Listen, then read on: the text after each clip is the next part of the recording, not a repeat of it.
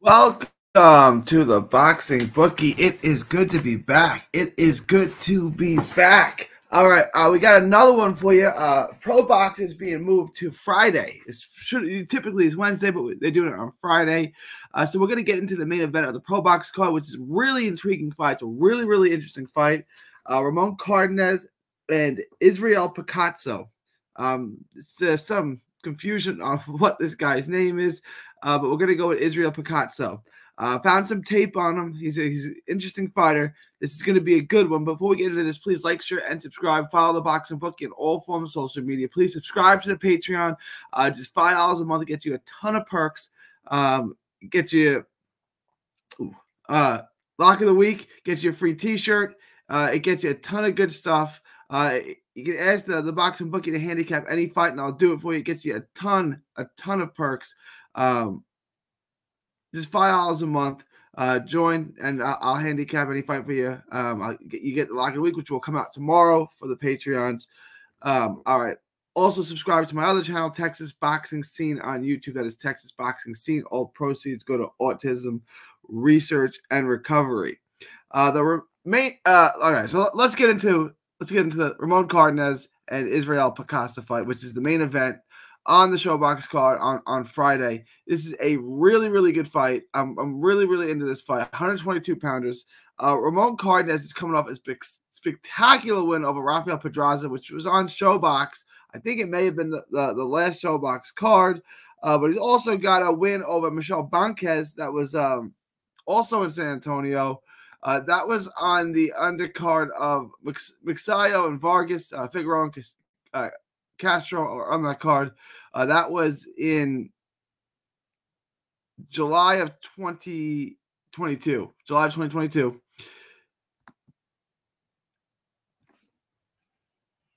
Cardenas is a really talented fighter. I think it's just a question of motivation, but he's got good power, good speed, really talented fighter, good counter puncher. He picks his counters real well. There's a lot of athleticism too. Like, he's a really good athlete, which you don't really expect. He's got two-fisted power, and he's patient and calm. Like, he's really, really patient and calm in exchanges. You can't get him flustered. You can't get him upset. He stays calm, and he sticks to his game plan. He's excellent. He's a real talent at 118 and 122. He can still go to 118, but he's a super talent at those two weight classes. He rolls with shots really well. Like I said, he can make you miss. He's not just a pressure fighter. He's not your typical Mexican pressure fighter. He's from San Antonio. But he's a solid athlete with good movement, good skills, good speed, two-fisted power. Really good counter puncher. He looks to counter, but he can lead. He's good on the inside, which is going to be vital in this fight, and he's got really good timing. His timing and his counter shots are top-notch, world-class, and then he's got all the skills.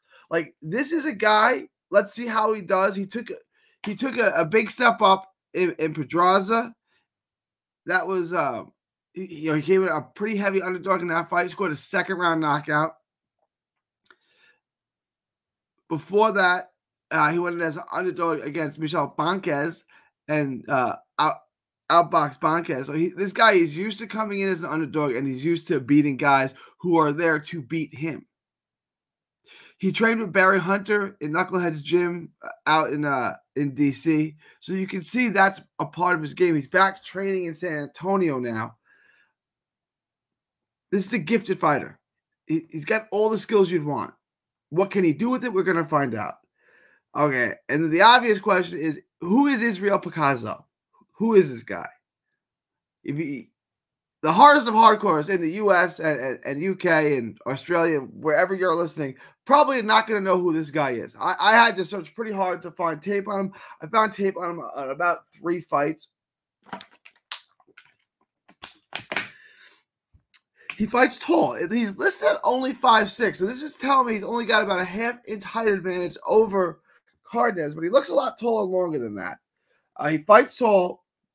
He wants to be on the outside. His power's on the end of his shots. He wants to keep you on the outside. He's defensively flawed, so you can get on the inside. Remember, we said Cardenas is good at getting on the inside and skilled on the inside. He's a really good counterpuncher, and Picazo is hyper aggressive, especially against the lower competition. He's reeled it in a little bit as he's gotten older. But Picazo is a guy that looks like he throws everything hard, and it looks like he has power, even though his knockout percentage isn't great. It's not bad. 20 knockouts and 30 wins. He's got 5 losses. But if you go over some of those losses, they came early in his career. He got a loss in 2016. That's over 7 years ago. He lost to Mauricio Lara. Not a big deal. He's got another loss to a guy named Joel Cordova. And he had a loss to Eduardo Baez in 2019. The losses are a long time ago. He hasn't lost since then. He's won 1, 2, 3, 4, 5, 6, 7, 8, 9, 10, 11, 12, 13, 14, 15 fights in a row. So at one point he was 15-5. Now he's 30-5. He's got some knockouts. He's taken some steps up over prospects who weren't exactly lighting the world on fire. Giovanni Davado Marquez. He fought Jesus Rivas, who was 15-0 at the time. And then in his last fight, it was 2 fights ago, actually. His last fight was against Wilmer Soto. That was in December. His last big fight was in Culiacan against Hector Escobar. You can find that online. That was a really good fight, competitive fight for a WBA strap, an Intercontinental strap, which he scored a 10-round decision. He fought his last fight in Florida, in Orlando. So I guess they're going to use him here. He throws hard. He's got good power. I think he's grown into his man strength. He's sloppy on his feet. He's wild. But there's something to him. He's not bad. I think this is a bad matchup for him. He leaves himself wide open on the inside. You know, he wants to be on the outside. He wants to land his big shots from the outside. He wants to use his reach, and he wants to use his power, and he throws in good volume. Like, he can keep you off of him if you can't time him. If you show up, he's going to have a field day with you. You got to throw, you got to slip, you got to get inside on him. You don't want to eat his shots because it does seem like he hits really hard. But he's also easy to hit. He telegraphs your shots. His footwork, he crosses his feet coming in. There's a lot of flaws in this guy, but what he does well, and what he does makes him really dangerous. Let's get into it. Let's take a look at the odds, because I was a little surprised that they made Cardenas a underdog yet again. He's not a massive underdog. Let's get rid of Eduardo Nunez. That was the last show. He's just plus 125. So he's not far off from being even. I like Cardenas to win, and I like him to win on points. If you can find a prop for him to win by points or take the over, I would take it. $100 makes you a $125 bet. It's pretty good.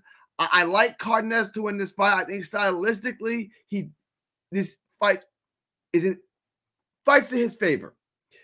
You have a good counterpuncher with good speed who's good on the inside against a guy who's all wrong on that. You know, for a guy who wants to do all his work on the outside, who can't really keep you at the outside if you're good. I see Cardenas getting on the inside and winning the fight on the inside, but Picazo is dangerous. Picazo is going to be dangerous from the outside. So it's just going to be a battle of real estate. Can Cardenas get on the inside? I'm betting that he can, and he wins the fight in there. But this is a really, really good fight. This is a really good main event. That's all there is. So you got Cardenas plus 125. A one-times bet makes you $100 bet, $125. Let me know what you guys think. Leave your thoughts, comments below. Please like, share, and subscribe. Follow the Boxing Bookie, all forms of social media. The Boxing Bookie comes for every major fight, showing you how to consistently bring down the house, how to consistently make money betting on the sport of boxing. The odds makers, the bookies, they don't know what they're doing. I do. We went 4-0 last week. We're going to try to repeat it again this week. And we're just making money consistently for you guys every single week. We really don't miss. I don't really have off weeks. I'm more of Klay Thompson than I am, Seth Curry. Steph Curry. I don't have days where streaks where I go ice cold. I'm pretty consistent. I don't miss too often. Let me know what you guys think. Again, I don't gamble, but if you do, I use DraftKings. I think DraftKings is an excellent book. Gives you pretty good odds. It's user-friendly. I live in Texas. I can't even use DraftKings. But if you do gamble, I'm showing you how to bring down the house. There's always a bull market somewhere. I'm going to show you how to consistently make money betting on the sport of boxing. Follow me at 3D Boxing, 3D Boxing blog. Subscribe to the Patreon. The link is in the description. Guys, please like and subscribe. And subscribe to the Patreon. $5 a month gets you the lock of the week. It gets you all the perks, the free T-shirt. It gets you the you can ask me to handicap a fight. A ton of perks in that. Let me know what you guys think. Leave your comments below. It is and also follow me at Texas Boxing Scene on YouTube. Well, that's completely dedicated to Texas boxing. All proceeds go to autism research and recovery. I'm going to be away for a few days. I'm going as media to cover the Oshaki Forster fight at Madison Square Garden. So I will be there. I'm going to try to put out another video or two. I'm going to try to get to Jojo Diaz. I'm intrigued by that fight, so I'm going to try to get to that. No promises, though. But it is February 14th, 2024. Wish your lady a happy Valentine's Day. If you are one of the 2% of my audience who is a woman, happy Valentine's Day. If not, make sure to wish your lady a happy Valentine's Day. February 14th, from Texas to the world, thank you, and God